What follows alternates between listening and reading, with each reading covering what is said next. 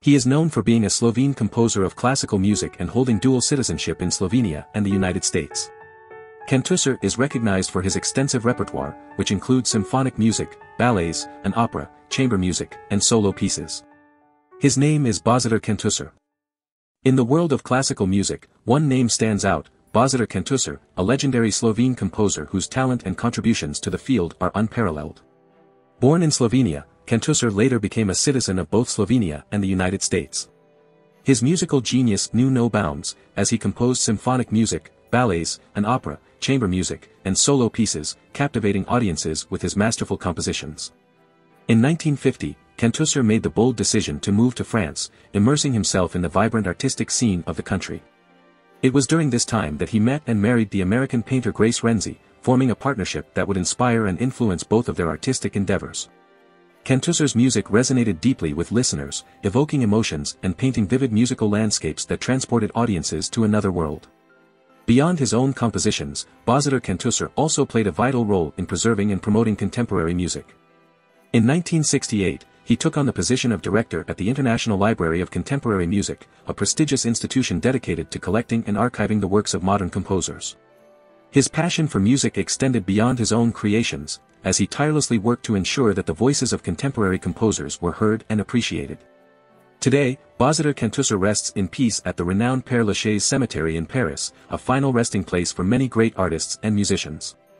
His legacy lives on through his breathtaking compositions and his unwavering dedication to the world of classical music. Kantušer's profound impact on the field will forever be remembered, as his music continues to inspire and captivate audiences around the world.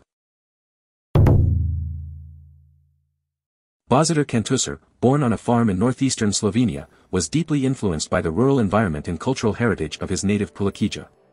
As a child, he witnessed pagan dances and bonfire rituals, which sparked his imagination and later became subjects of his compositions. Kantušer's father, a beekeeper, also played a crucial role in fostering his musical education. From a young age, Kantušer learned to play the violin and developed a passion for string instruments through his experience with the Selj Orchestra and chamber music. In his adolescence, Kantušer felt a growing desire to express himself through music and decided to pursue composition studies. He attended the Selj High School and participated in the Laic Scout movement. During the summers, he spent time in Kamnik, his mother's birthplace, at the foot of the Alps. However, his life took a dramatic turn in 1941 when he had to flee from the Nazis. Leaving his family behind in Selj, Kantušer sought refuge in Ljubljana and continued his education. It was there that he met Srečko Kopork, a professor of composition, who became his mentor.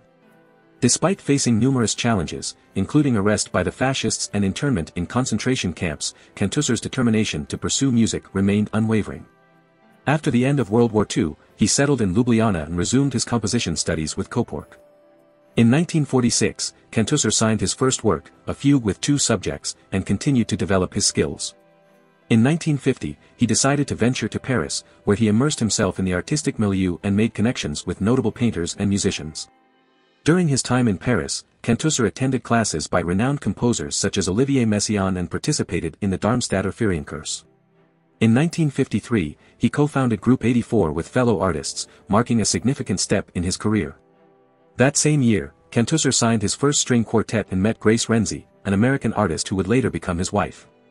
The couple settled in the Republic Quarter, and in 1954, Kantušer signed his first symphony, the Chamber Symphony. Kantušer's time in Paris was a period of artistic growth and exploration. He delved into various musical styles and expanded his repertoire.